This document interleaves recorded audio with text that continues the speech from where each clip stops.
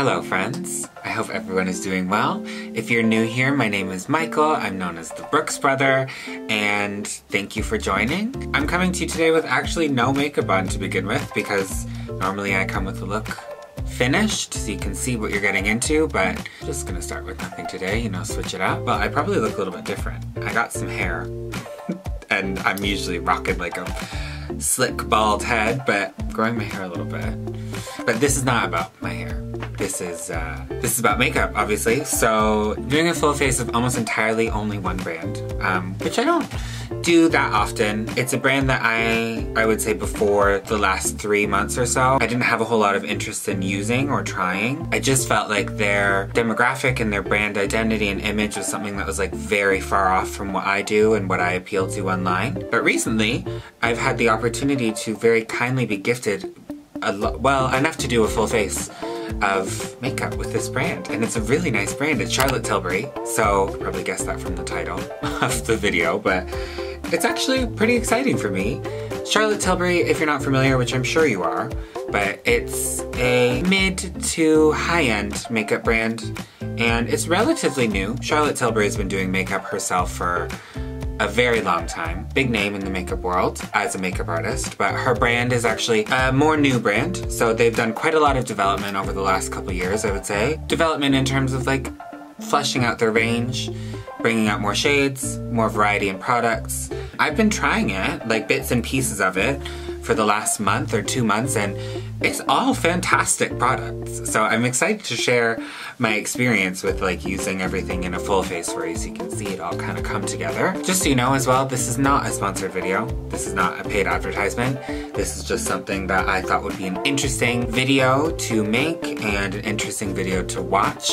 Someone from my perspective and my presentation that isn't necessarily the Charlotte Tilbury, maybe what you would think of when you think of like the Charlotte Tilbury sort of consumer. I've seen some stuff on their website that, you know, they have a couple men in their advertisements, and like, I think they're sort of branching out and trying to be a little bit more inclusive of everyone, which I think is really cool. So anyway, I just thought that this would be an interesting video to watch. If you enjoy makeup videos and listening to me talk and learning a couple things and maybe discovering some new products, I'll ask that you please hit the subscribe button below. I'm trying to grow my YouTube audience and make this another platform that I use really regularly. It's something I'd like to be able to put more time into, so if I could grow my family on here, that would be amazing. I'm gonna do my eyes first, but I'm gonna prep the skin a little bit before. I have done my skincare already, so I have moisturizer and SPF on. I am going to use Magic Cream from Charlotte, just to prep my skin. I have oily skin,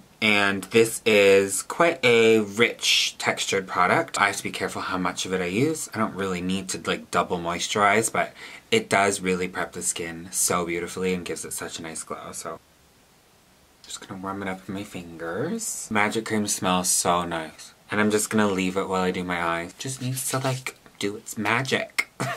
I've already done my brows. They're mostly black, but there's a little bit of blonde in there. When they're like this, I like to lay it flat. I use this Got To Be Glued spiking gel, and I brush it up and then I lay them flat. There's a whole video about it on my IGTV where I talk about all the steps. So if you want it, I will link it below. Got you zoomed in so you can see my eyeballs nice and clear. I don't have an eyeshadow primer from Charlotte Tilbury, and I don't know if they do one, but I'm just gonna use some concealer. This is Magic Away concealer. It's like this little sponge tip, and you give it a twist. You know how these things go. I get some on my eyelids. It's nice and bright, but it will help with the eyeshadows all standing out. And I'm just using a fluffy brush to kind of tap it on.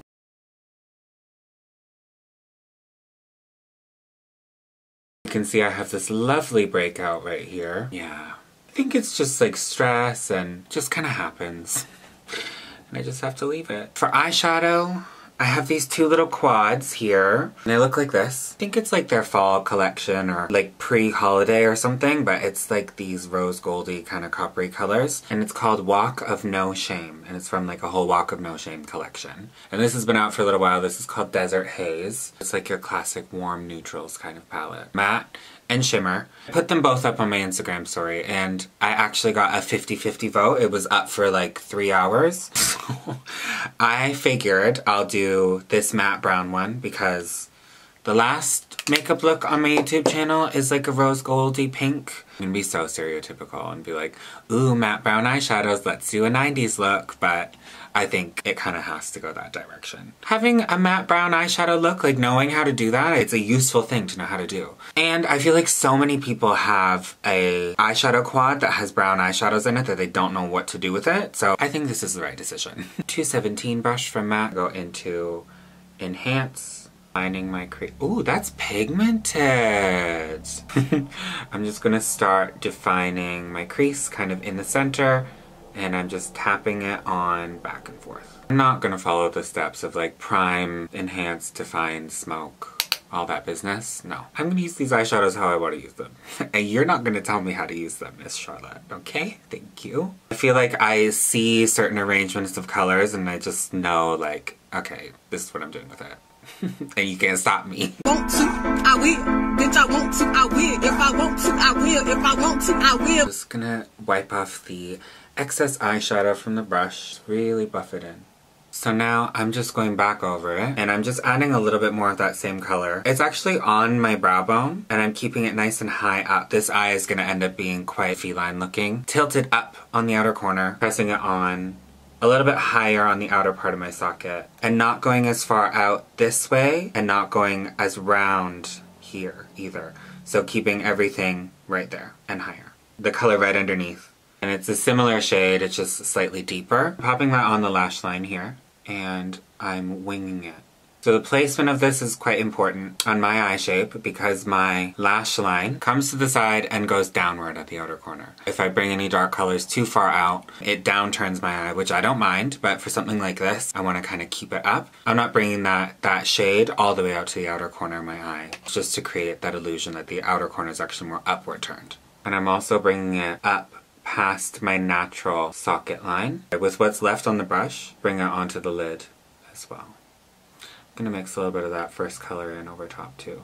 And shape of brush that you use for this part isn't super important. This is a ColourPop E21 brush. As long as it's small enough that it doesn't blend out the eyeshadows too far when you put it on. Like it needs to be small enough that you can make a shape with it that looks somewhat defined. And then when your eyes open and looking straight, you just see the darkness on the outer corner, but it doesn't come too far out or down. And again, with what's left on the brush, at the top, I'm gonna start pulling it across the upper part of the socket. See how it's kind of almost creating a really soft cut crease? And we're leaving this space here open. I'm keeping a very clear boundary of where the color is on the outer corner here. I'm gonna switch back to my fluffy brush that now doesn't really have much on it. I'm just going to gently buff out the edge. Not adding any color here. I'm just using the brush to soften the edge. This is where we're at.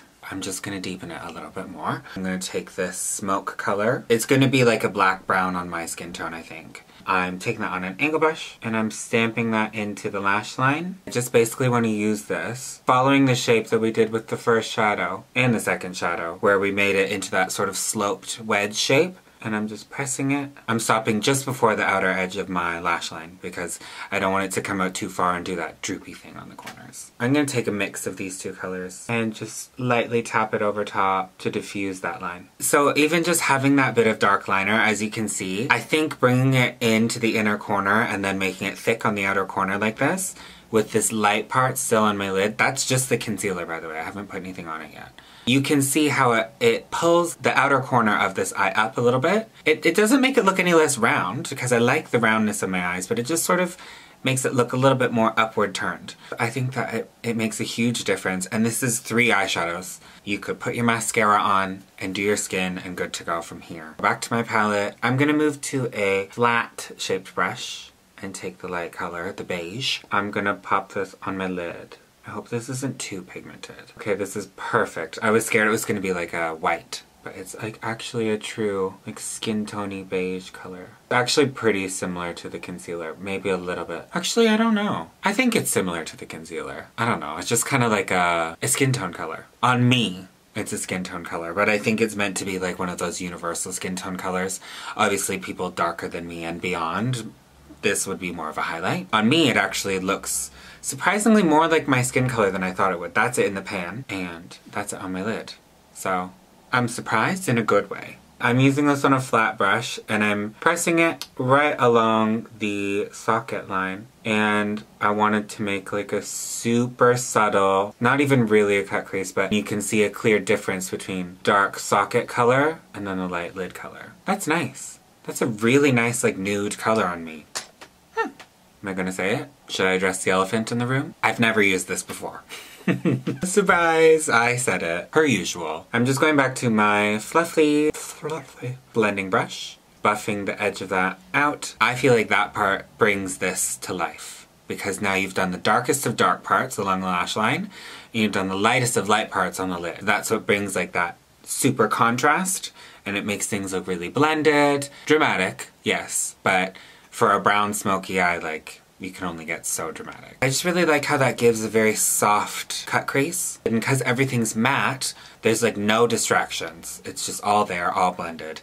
And using a nice flat brush is what allows you to get that really nice curve along the eyeball, basically. I have some liquid liners here, and I don't know if I feel like I should use them, but I really want to. There's a brown one and a black one, and I have like 6 different black liquid liners on the go right now, and I only have 1 brown liquid liner on the go right now, and I don't use brown liquid liner that often, but this just, I want to use it. So the brown one's called Super Brown. Let's take it for a spin. I swatched it on my hand, and it looks like a really warm brown, which is actually really nice. The other brown liners that I have dry down to like a off black, which I also like. This being like such a warm brown, I don't know if it's going to show up, but I'm going to try just a little bit. I mean, perhaps I should let it dry, but I feel like it's lighter than the darkest eyeshadow, so I don't know if there's much point. It's a really nice color, but it's, you can't see it. But this is good to know, this is nice. I'm gonna use the black one though, just to do a bit of liner. The black one is called Panther. I wanted to do a wing, but I feel like I shouldn't. I did a wing in my last video, and no, I'm gonna keep it soft. Should I do a wing? Ah! I'm gonna do a wing.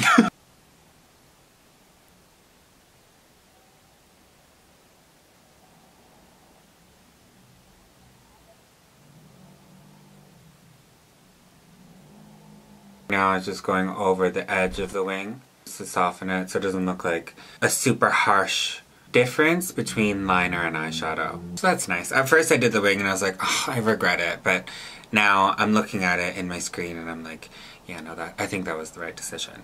The wing is a bit long, but I feel like I just can't help myself. It was bound to go there, and now it's kind of like a smoky liner with a brown smoky eye, but that's totally cool. So I'm gonna pop some mascara on. This is the Pillow Talk Push Up Lashes Mascara. This is the one thing I tried from Charlotte Tilbury that I don't know how I feel about, and I think it's just because my natural eyelashes are kind of garbage. This is meant to be quite a like lengthening and curling mascara that you can also add like a lot of volume with quite easily, and I just find it's too heavy for my lashes. Like my lashes are just too wimpy. The wand is very unique. Let me show ya. Right, so it looks like this, and it's flat from one side with these long teeth, and then from the front it's hollow and there's that big hole where a lot of product can collect, right? But it's so that I think when you apply it from the front like this, you're putting lots of product on, and then you can flip it and comb it through. I just find it is too heavy for my eyelashes. Or maybe it's not my eyelashes, maybe I'm the problem and I'm expecting too much from my little wimpy eyelashes.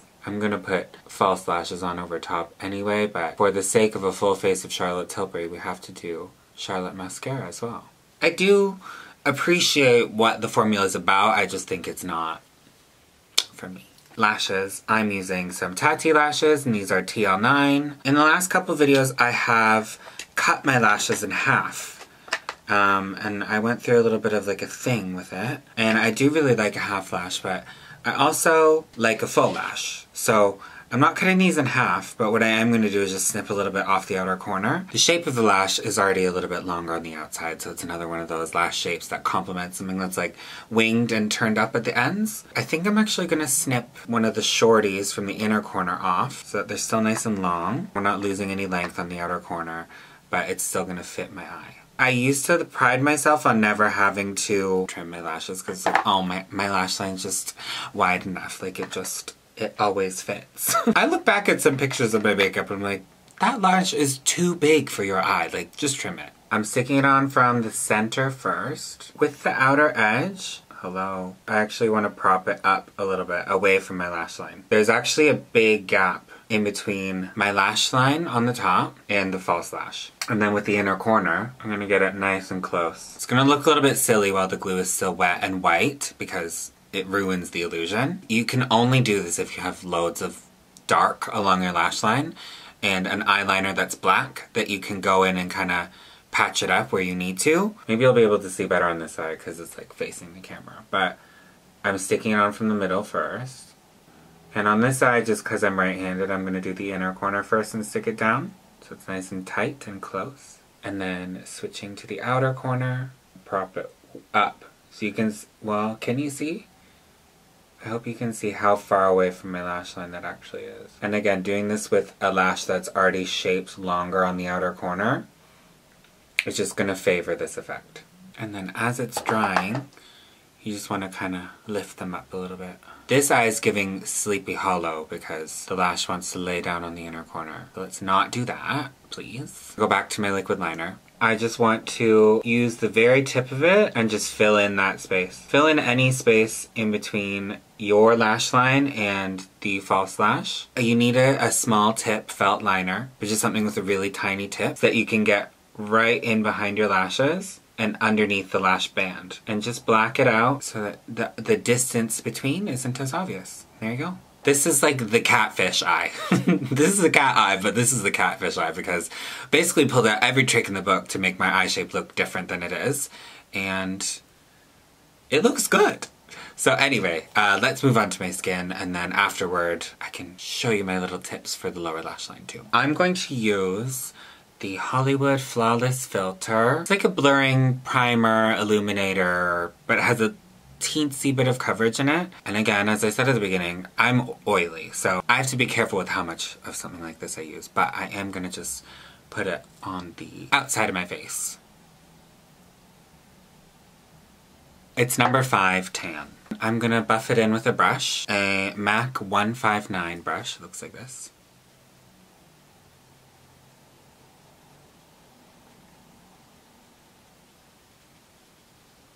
It just gives my skin a really nice glow, and that little bit of color in it also just lightly evens everything out, so I don't have to use as much foundation, which is nice. So if you have dry skin or normal skin, you like it really quite glowy, you could just go crazy with it and you'd have a really nice glow underneath your foundation, which is really nice. For foundation, I'm going to use the Airbrush Flawless Finish. And this is like a long wear foundation. I'm in the shade 9, Cool. I'm going to take a pump and a half. So that's the color. This foundation also smells amazing. It's not an aggressive smell, but it's there. Like, you can tell it's there. And I'm doing most of the coverage on my cheeks because that's where I have the most discoloration. So that's where I have my beard hair grows. That's where I get lots of redness and texture. So I'm doing this on my cheeks. I would describe this foundation as a medium to full coverage. The finish, I think, is like a natural satin finish. So it's not glossy and it's not matte. I think the longest I wore it for was 7 hours and it didn't come off. I mean, wearing a mask and that business out in the world, it actually stayed. You know, it came off on the bridge of my nose from my mask rubbing against it, but the normal lines that you get on your cheeks from wearing a mask and moving it around and stuff, I didn't really get. It doesn't feel heavy, it doesn't look heavy, but it definitely covers your skin. If I had one thing I wanted to change about it, it would be the shade range. When they came out with this foundation, I think a focus of theirs was a bigger shade range. The shade range is pretty good, but it's not where it needs to be. So number 9, this one, is like a cool toned foundation, which is meant to be more red undertones, which in my face I find that I do have a bit more red undertones. And this, for a cool toned foundation, I disagree. I feel like the undertone in this is definitely more golden, which I would typically call cool. On the Charlotte Tilbury website it says cool undertones were meaning more pink or red. So this being a cool tone foundation and seeing how golden it is makes me feel like they need more shades, or more neutral shades at least. The texture of it and the long wear of it made up for that for me. I'm going to go back to the Magic Away concealer. This one is number 5 medium. I didn't choose this color for myself. This was sent to me, but I've tried it before and it is quite brightening, but I like it.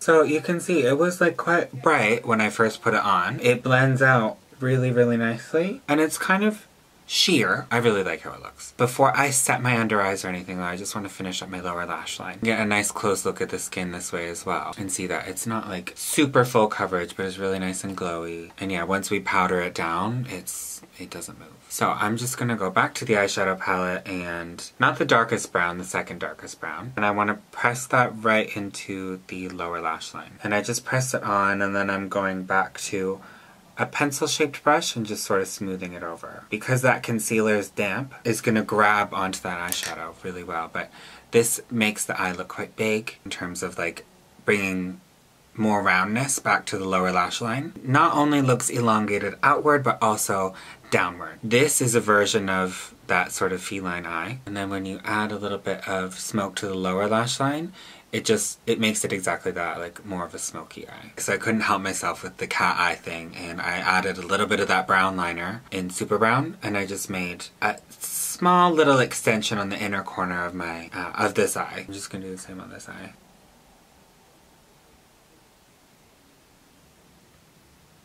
Now we have the wing on the inner corner, and I feel like doing that little wing with a brown liner and shadow instead of a black makes it look a little bit softer, but still like super intense. Now the eyes are done, I'm gonna set my under eyes. I've had my hands all over my face, and I'm gonna use the airbrush Flawless Finish powder. Imagine I've hit pan. That's how much I love this powder. This is in medium, so number 2, on a 240 brush by MAC. I got quite a lot, but that's because I normally would bake my under eyes with a loose powder, but I don't have a Charlotte loose powder, so. But this is like quite, you get a lot of product when you swirl your brush around in it. In theory, what I'm doing is actually baking just using a brush, just not on a sponge. There's only 3 shades in this powder, and I would say if they added 2 more, this would be a perfect powder. Like, I'd have no critiques about it. It's like a blotting powder, but because it has this much kickback, you can pick up quite a lot of product with a brush. It's smoothing, like it's really smoothing actually. So it hides texture really, really well. So I think that they should do a medium tan, one in between the dark and medium, and then a darker one as well. It's super sheer of a powder, so it's obviously meant to be very universal, but I just think there could be a little bit more. Because this medium one is really nice for my under eyes, but all over my face it is a little bit light, but I don't think Charlotte Tilbury has a pressed powder foundation. So this is the only pressed powder I think that they do, and it's beautiful, but I just think I'm gonna wipe off the extra from my under eye because I put a lot. I need some bronzer, clearly. And I think my favorite thing that I've ever used from Charlotte Tilbury is the bronzer, which is such a weird thing to say because her lipsticks are obviously iconic, but the bronzers are just, they do something to me. They're just so nice. So this is the airbrush bronzer, and this is the shade 3 Tan of 4 shades. So it looks pretty dark. It's quite sheer, so it's very buildable. And the compact size is just absolutely gorgeous. And it's nice and heavy. It looks kind of like a seashell to me. It's a nice big mirror and a big compact. I'm taking the Zoeva 126 Luxe Cheek Finish brush and this bronzer, and I'm just gonna start building it up.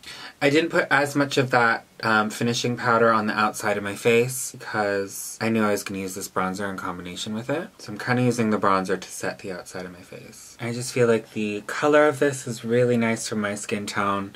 And I like that it's sheer, but you get so much product in a compact like this. And this mirror size and the compact and everything, it's just like, it's very nice. Bringing the bronzer up nice and high so that I can link it to the outer corner of the eyeshadows too. And this just kind of marries the two really nicely. I want to get some blush on. I'm going to use one of the blushes from their new collection, the Walk of No Shame Cheek to Chic blush. It's like a berry colored blush, but they have like, the whole thing is shimmery and then there is like a kind of highlighty tone in the middle. I'm gonna use that. Oh, this is pretty. It's like a plum colored blush, I guess, with a slightly golden sheen. Actually, it's more of like a violet sheen. Ooh, that's really pretty. It's not how I was expecting it to look. I thought it would be more of like a reddish brown, but it's more of like a plum with a pink reflect in it. I'm running that across the bridge of my nose too. I want to put just a little bit of highlight on my nose. This is the first thing I ever heard of from Charlotte Tilbury, and I was like, oh, that looks nice, but I don't know. I don't know if it's for me. They've since extended the shade. This is Filmstar Bronze and Glow Medium Dark is the one, and I'm gonna take the highlight, which is this golden corally color. I just want to pop a little bit right at the tip of my nose.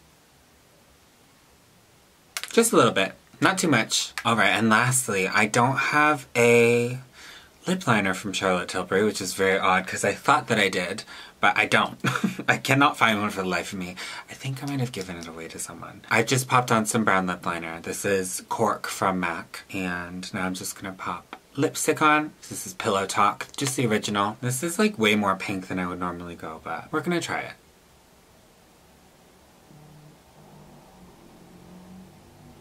You know what? For like a pinky nude, I know this is like Charlotte Tilbury's most popular lipstick, but for a pinky nude, this is actually really nice. I think with the blush and because the eye is so warm and neutral, like, it works really, really well. But, that being said, that was the final step. Oh my god, no, I forgot. This is the real deal. This is some serious, serious setting spray. Airbrush Flawless Setting Spray. And this stuff makes your makeup bulletproof. This is actually really, really nice. I knew it was gonna be nice because I've been using some Charlotte stuff, as I said, for the last couple months, so I'm glad you got to see it all in action. I got to talk through the process with you. But yeah, that completes today's video. I hope you really enjoyed watching me create this full face. Turned out really, really well. Love a feline eye and something nice and neutral and smoky. I hope you picked up a couple tips along the way and maybe saw some products in action that you were curious about. If you enjoyed watching today's video, I would ask that you please subscribe, hit that button down below. I'm trying to grow this YouTube channel, so it'd be really appreciated. Give me a thumbs up, and please, if you don't already, follow me on Instagram. All the details for today's video and everything that I use in terms of like shades will all be listed in the description box. As I said, I really like Charlotte Tilbury's products. I like where they're going with the brand, and I like seeing that they are growing and expanding as time goes on. So products are really good. They speak for themselves. That's everything for today. Thanks for watching again. Hope you enjoyed, and I'll see you soon.